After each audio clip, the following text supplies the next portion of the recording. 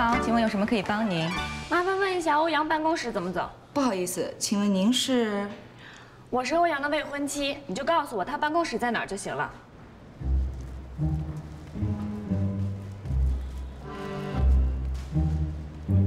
不好意思，小姐，如果您真的是欧总的未婚妻的话，你怎么不知道欧总的办公室在哪儿呢？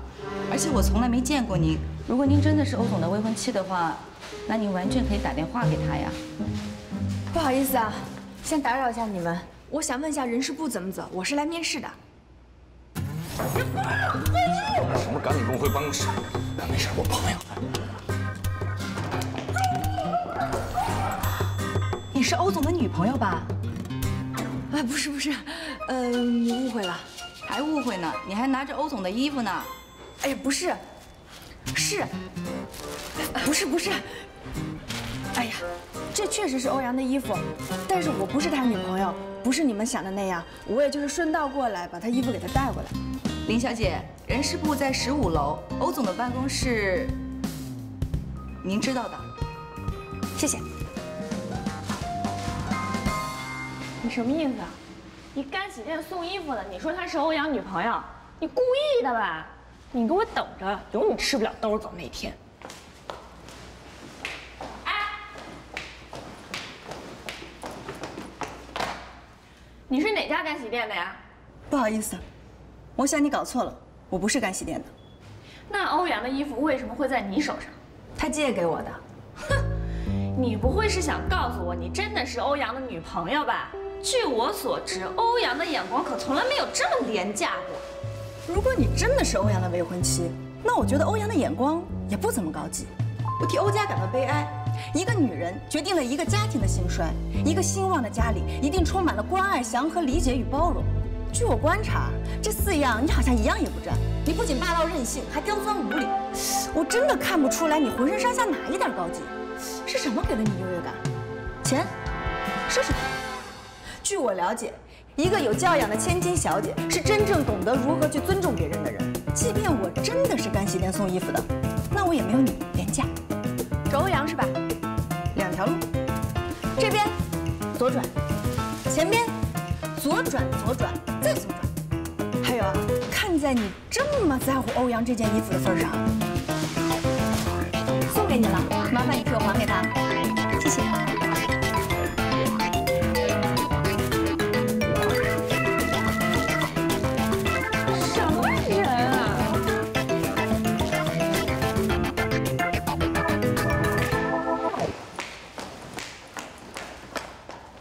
你给我等着！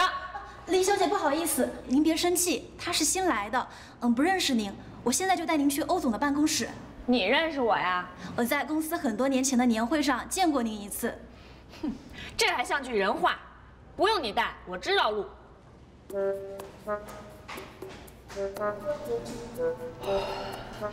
呼气，邪不近身，邪不近身。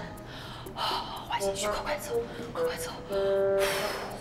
呼气，邪不近身。林小姐，您找陈经理啊？陈经理不在。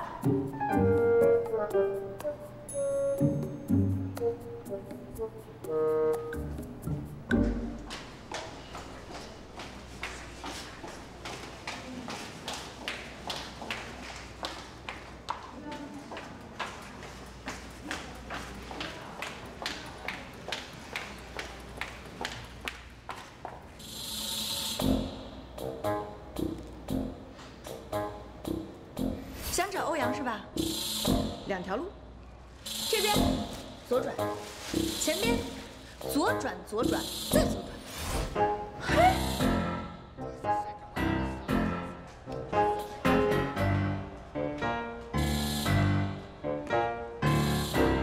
欧阳，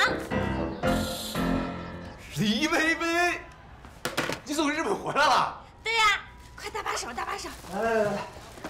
哎呀，累死我了！这么多东西啊！还不快来一个热情的拥抱？好久不见。你看我胖了还是瘦了？有没有更可爱？越来越可爱。你也越来越帅啦！是。啊，走。好。哎呀，累死我了，转了一大圈儿。哎，渴吗？我去给你弄点东西。我不渴。哎，怎么你给我弄啊？你秘书呢？你怎么连个秘书都没有啊？哎，你呀不了解我吗？我根本就不想来这破公司上班，我爸逼我来的。我一来我就打游戏，他给我安排一秘书，每天盯着我，我看到我就烦，我把他弄下让他遛弯去了。欧阳，你还是那么可爱。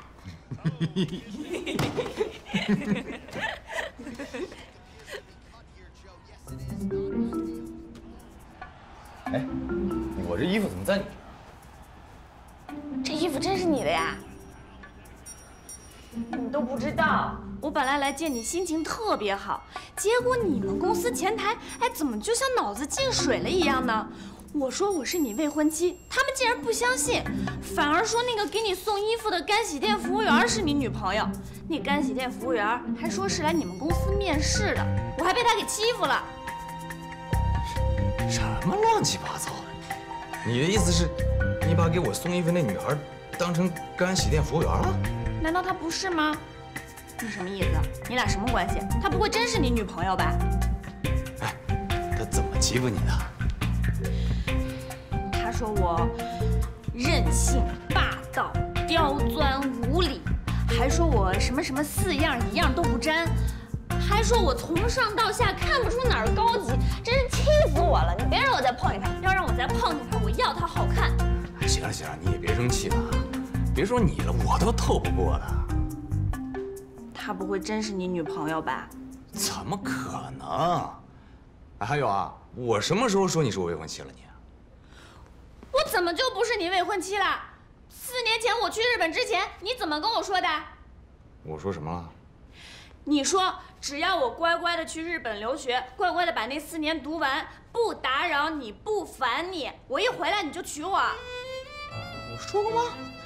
你要是没说我干嘛去日本呀？还一去4年。毕业证在此，4年我读完了，现在我回来了，你别想抵赖。哎，这东西都是你给我买的呀？啊？这些全都是我从日本给你买的礼物，有项链，有手办，有全套，还有限量版的球鞋，还有手表。你看看，喜不喜欢？大姐啊，你这是怎么拿回来的呀？你不许叫我大姐啊，你可以叫我微宝。你要嫌麻烦的话，叫我宝也行。还有这个，当当当当。你哪儿弄来的？这可是日本著名综合格斗大师燕京和志穿过的战袍啊！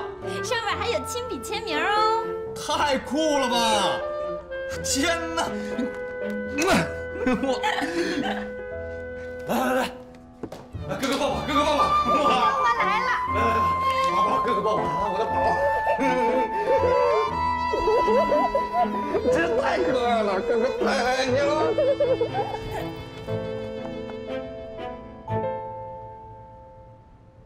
你谁呀？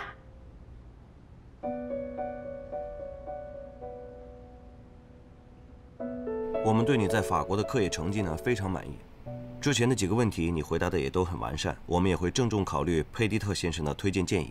接下来呢，我会向我的主管领导汇报一下你的情况，不出意外的话，明天你就可以来集团正式的报道了。好，那我就回去等通知了。哎，好，谢谢。哎，谢谢。